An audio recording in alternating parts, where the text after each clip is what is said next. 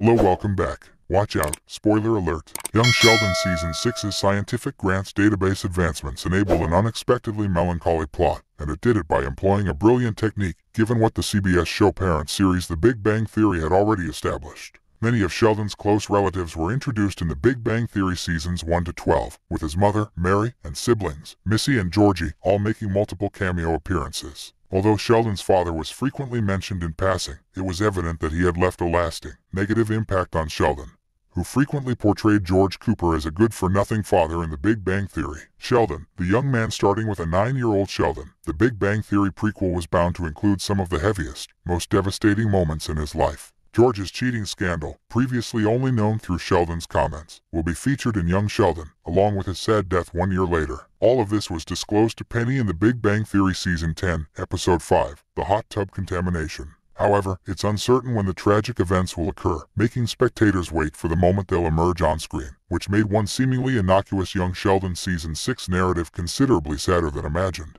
Season 6 plots are more surprising because of young Sheldon's future tragedy, given that he would have to deal with not just his father cheating on his mother, but also George's untimely death without first discussing it with him. It is clear that Sheldon will encounter challenges he has never experienced before. However, because George's activities and death were known to young Sheldon's audiences before the play began, they were always regarded as the major tragedy to be anticipated.